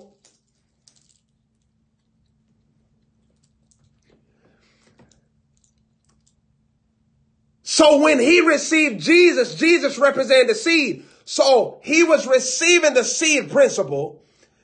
He was originally a thief, but Jesus wiped away his thieving record and said, you shall be with me in paradise. That's the switch up that happens to you when you're a sower. You leave the place of being crucified on your way to hellish experiences to being forgiven, redeemed, and being positioned with Jesus in your own paradise on the, kata korata. You end up in your own paradise on the earth, your own heaven on earth, your own land flowing with milk and honey, your own place where you'll never be broke another day in your life. Money cometh to me now, say it, saints. Say it, saints. Poor, poor, poor, poor, poor. You never heard that before? You never heard that before in a day in your life. You never heard that before. Jesus, we often forget that he was surrounded by two thieves. What did Malachi tell us? Will a man rob God?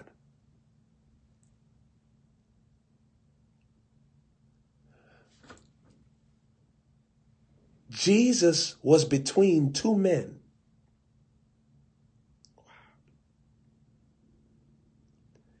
That were robbing God. And when one man receives Jesus, which means he receives the seed, he receives the seed principle and God's idea of sowing. Because remember, the Father sowed Jesus. So for him to receive Jesus, Jesus was the seed that the Father sowed. He was receiving the seed principle in his life. And now Jesus say, you ain't going to hell, boy. You ain't a thief no more. You shall be with me in paradise. That's how powerful the seed is. It'll cancel a season of chaos that was scheduled for you. Oh my God. Sowing the seed that's sown will cancel tragedy that has already been marked out for your life. It'll cancel disasters that has already been scripted against you. It'll destroy the works of the devil around you. Oh, Jesus. My God. Oh, Jesus. This is wild to me. Saints, I remember Jesus telling me last year that he gave me the ministry of Apostle Paul and Prophet Elijah. One of my personal assistants,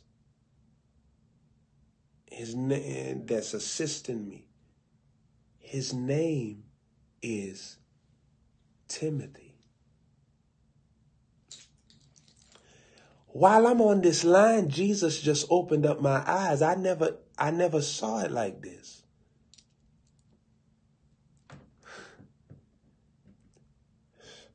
If you remember, Apostle Paul had a Timothy.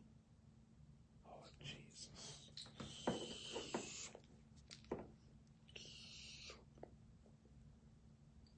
Jesus.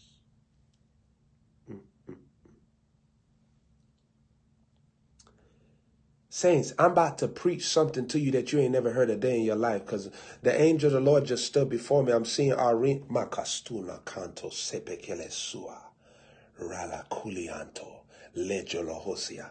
Arrhenius just came to me with a scroll, handed me a scroll. I just ate the scroll, Makastua Lacasio. And in the scroll, I'm ministering to you off of wisdom becoming my sister, the angel of wisdom. This is deep. Shapasulo osianto, lejolohosia, lejolohosia. That's my conversation with me and Arrhenius. We speak in that verbiage, but that verbiage carry different sentences, different phrases, and different downloads. Angelic communication don't have the same communication that we say on the earth. Let me give you a secret. Have you ever told somebody to sit, but you didn't really meant to tell them to sit down, but you was covering up something that you was really telling them, but you wanted the people that heard it to hear what you wanted them to hear. But you signaled to them like, hey, sit down.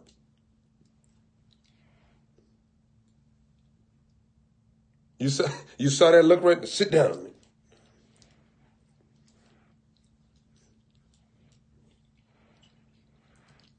Sit down. Sit down. Sit down right now.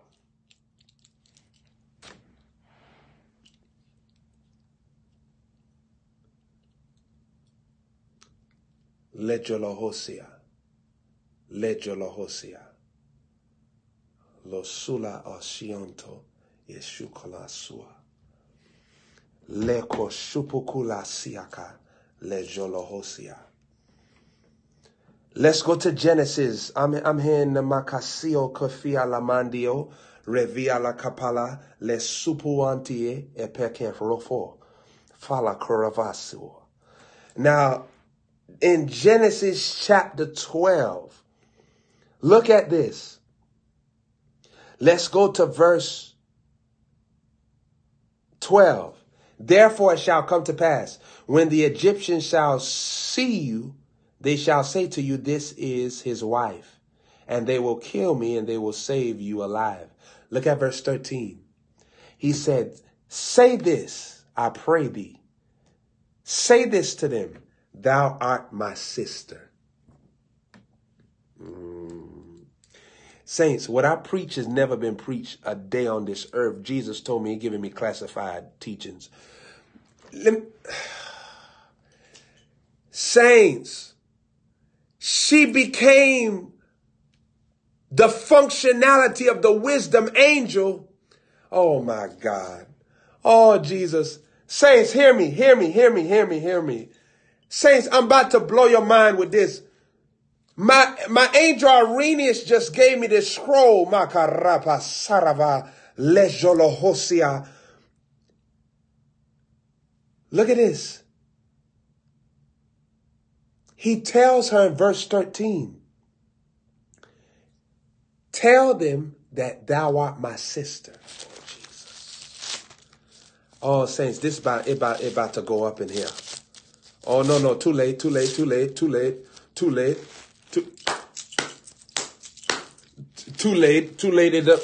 It done went up already.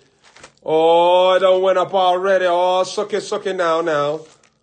Oh, suck it now. Oh, suck it now. It done went up. Suck it now. It done went up already. It done went up already. Look at this. I'm about to show you something that you never saw a day in your life. Oh, Jesus, I'm about to show you something you ain't never see a day in your life. I'm about to show you something you never saw a day in your life. Oh, my God.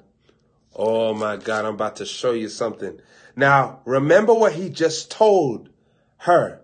He said, I want you to say that you are my sister.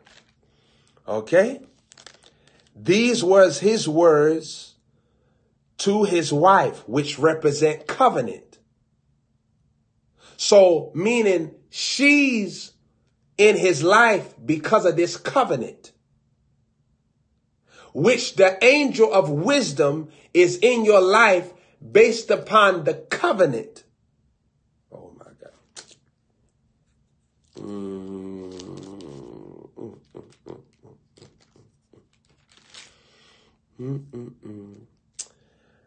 Oh, Jesus. Let's go to Proverbs chapter 7, verse 4. Proverbs chapter 7, verse 4. Now let's go to Genesis chapter 12, verse 13. Say, I pray thee, thou art my sister. Oh, my God. Proverbs chapter 7, verse 4. Say unto wisdom, thou art my sister.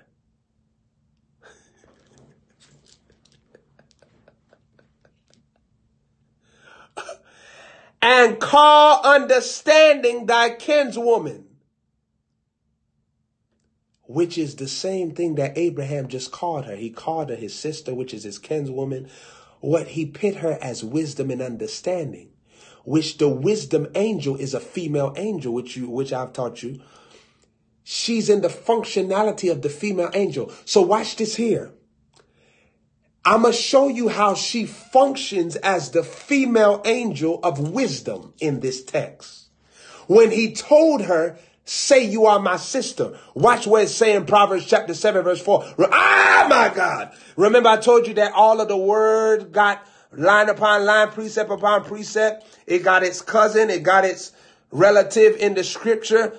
Look at this here. He said, say unto wisdom. That's the wisdom angel. Thou art my sister. What did he say in Genesis chapter 12, verse 13? Say, thou art my sister.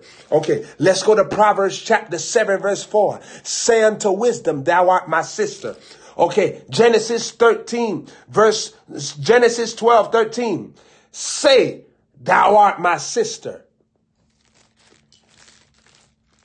Now, I'm going to show you how this is the angel of wisdom functioning, because there's a functionality that the angel of wisdom has.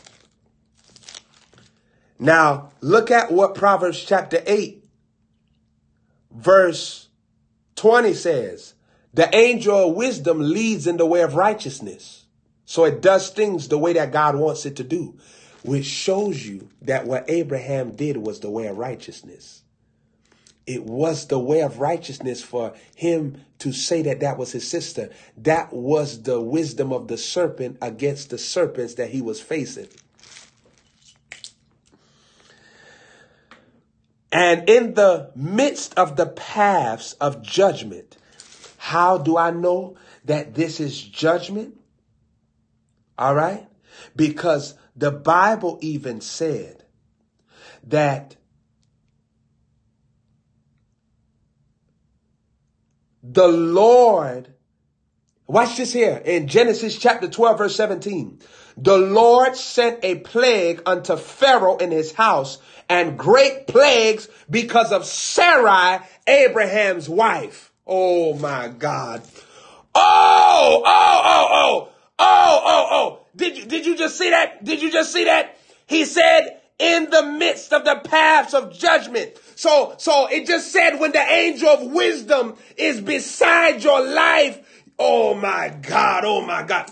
It said that it was going to bring judgment. Look what happened in Genesis chapter 12, verse 17. After they took Sarai to be their woman. Look what the Bible said.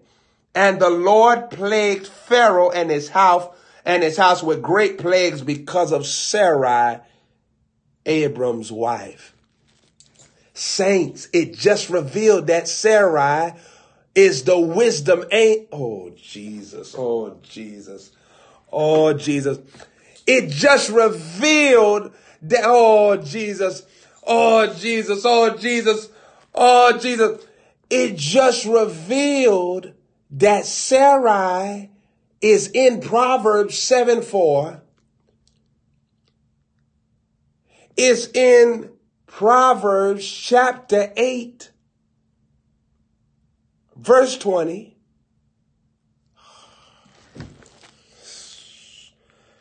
Oh, we're about to pull. Money cometh to me now. Come on, saints, pull it. Ah! Now look at this here. Look at this here. Look at this. Look at this here. Oh my God. I'm about to show you something. The angel of the Lord speaking to me. I'm about to show you something in the text. I'm about to show you something in the text.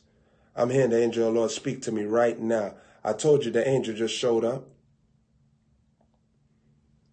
I told you the angel of the Lord showed up. I told you Arrhenius came and handed me that scroll. Oh my God. Making wisdom your sister. Oh, sekomufia. Mele shuala. Go to Isaiah 51 verse 1.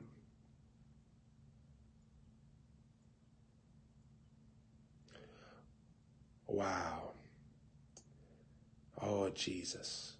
Now keep what I'm saying, hide them in your heart so that you can flow with me so you don't miss this. Let's go to Isaiah 51 verse 2. Look to Abraham, your father, and to Sarah, who gave your birth. Oh, wait a minute. Wait a minute. Why we see Sarah? Why do we see Sarah in Isaiah 51 verse 2? It says, look unto Abraham, your father, and to Sarah, who bore you, who gave birth to you.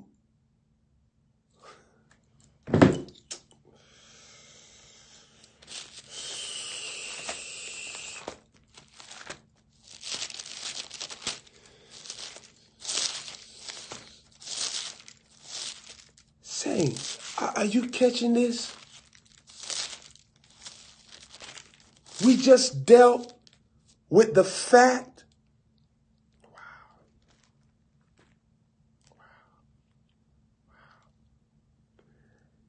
Oh, Jesus. Oh, Jesus. Oh, Jesus. Saints, look at this here. Look at this here. Look at this here. We already dealt with the fact that judgment hit through Sarai, because in Genesis chapter 12, verse 17, it says the Lord plagued Pharaoh. All right. Now we need one more scripture to hit so that we can identify that Sarah became a portrait, a revelation of the angel of wisdom. Oh, Jesus. That's why Abram said, thou art my sister, which is the same thing that's in Proverbs chapter 7, verse 4. Say to wisdom, thou art my sister. Oh, Jesus. Look at this, saints. Let me show you this. We need one more identification. Let's go to verse 21, chapter 8, verse 21 in Proverbs. Look what the angel of wisdom does. That I may cause those that love me to inherit substance. Doesn't the Bible say love your wife as Christ loved the church?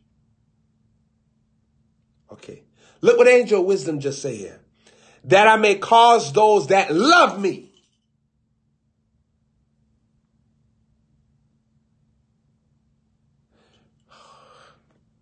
Love me. To inherit substance, and I will fill their treasures. Oh, so this is the final qualification for us to really see if this is really the angel of wisdom at work beside of Abraham. Look at this. We done dealt with the plague, the judgment. We done dealt with the way of righteousness. All right. Let's go to verse. Wow. Let's go to verse, chapter 12, verse 13. And the princes also of Pharaoh saw her and commended her before Pharaoh. And the woman was taken into Pharaoh's house. Watch this here, verse 16. And he entreated Abram very well for her sake. Oh, Jesus. Oh, Jesus. Oh, my God. No. If we fulfill this scripture, it's revealing that she really is the angel of wisdom in this text, that she fulfilling that part. She playing that part in this text. If we can unlock that she caused him to inherit substance. Oh, gee. No, because Proverbs chapter 8, verse 21 just said that it will cause you to inherit substance and fill your treasures. Okay, let's go to verse 16 of chapter 12. And he entreated Abraham well for her sake. And Abraham had sheep and oxen and asses Oh, he had some he asses. We ain't fooling with that. Let's just mark that one out because I ain't feeling it. And men servants, I ain't. Maid servants and she asses and camels. Look at this here. Wait a minute. He just increased. Wait a minute now. Wait a minute now. He just oh, Jesus. She just fulfilled that she will cause to inherit substance those that love her. Now look at this here. Abram just inherited all these things. Wow. Oh my God. Saints, I'm telling you, oh Jesus. This Abram just inherited substance.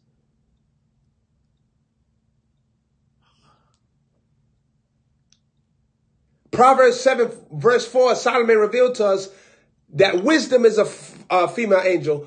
Tell her that she is your sister. Abraham looks at Sarah and says, say that you are my sister.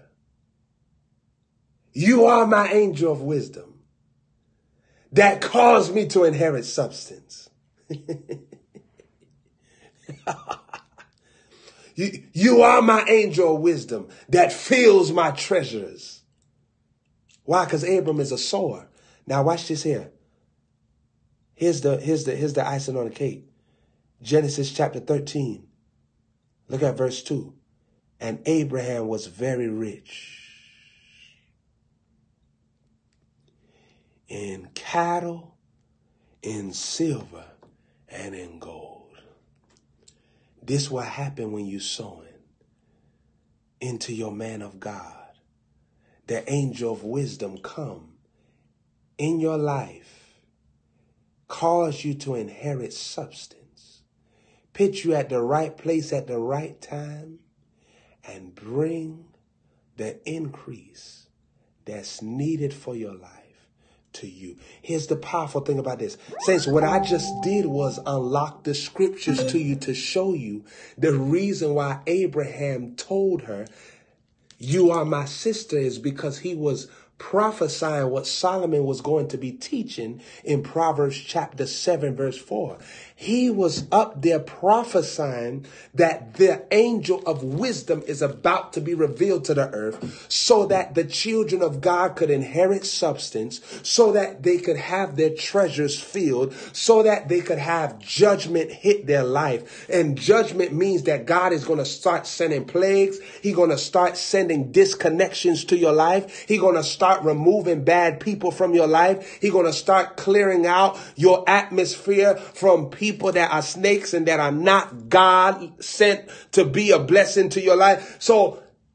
And it was going to lead you in the path of righteousness. So you was going to live the way that God wanted you to live. It don't matter if people tell you that you satanic. It don't matter if people tell you that you wrong. You was going to live the way that God wanted you to live, no matter what they had to say about it. God was going to make you live that type of way. Even if they say that you got too much money, the righteousness of God, that's his way of living through you. You gonna live like that no matter what they gotta say. It's not gonna stop him from putting the money in your hand. It's not gonna stop him from giving you brand new things, because this angel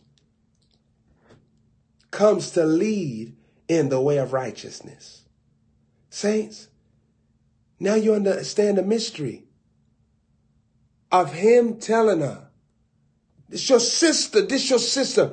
Now you understand the mystery. Why?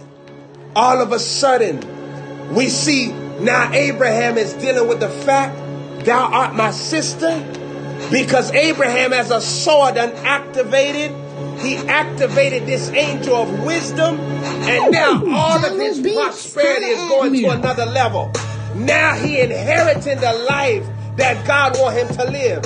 And now Genesis 13 comes on the scene and it's telling us that he's very rich and silver and gold. Saints, that's what's happening to us this year. That's what's taking place this year. The Lord is making your way prosperous, and the angel of wisdom is coming on the scene to cause you to inherit substance, to bring judgment to your life so that wrong people won't enjoy the blessing. And as you're moving in this grace,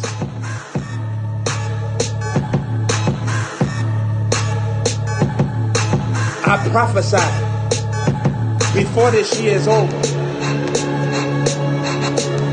you're going to have the last laugh on every enemy. I already did.